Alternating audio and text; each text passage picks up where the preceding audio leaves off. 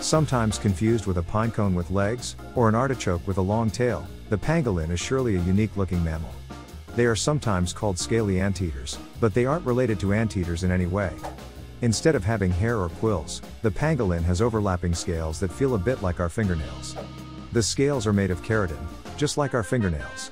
They grow at the base and wear down at the tip, as the pangolin brushes up against branches and tree trunks. If you enjoy this content, and would like to see more, don't forget to like, share, and subscribe.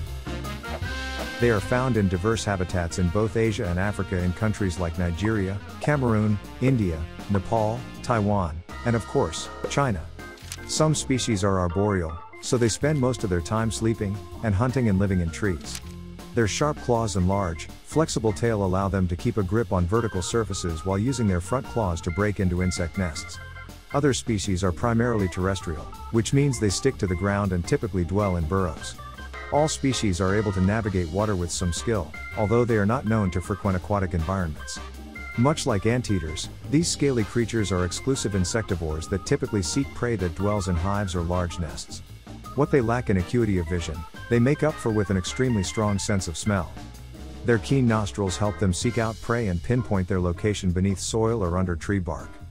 Ants and termites are prime targets due to their centralized nest structure and plentiful populations. Larvae of various insects also serve as a potential source of food, particularly for arboreal pangolin species.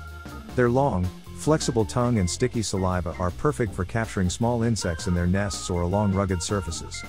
Since the pangolin has no teeth, it swallows the ants and termites whole.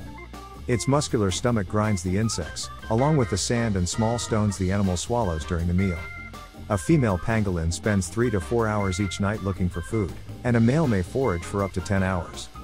Humans are by far the most significant threat to pangolin populations across the world.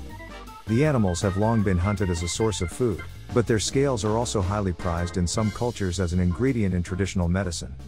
As the most trafficked mammal in the world, all pangolin species face some risk of extinction.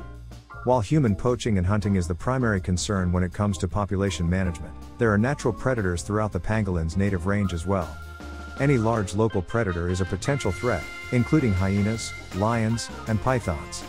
Conservationists don't have a clear idea of total pangolin population numbers in Asia and Africa, but there is plenty of reason to believe that they are in sharp decline. Thank you for watching this video and I hope you found it interesting. Check out this next video on the strongest animals on Earth. Have a great day and stay tuned for more videos on wildlife.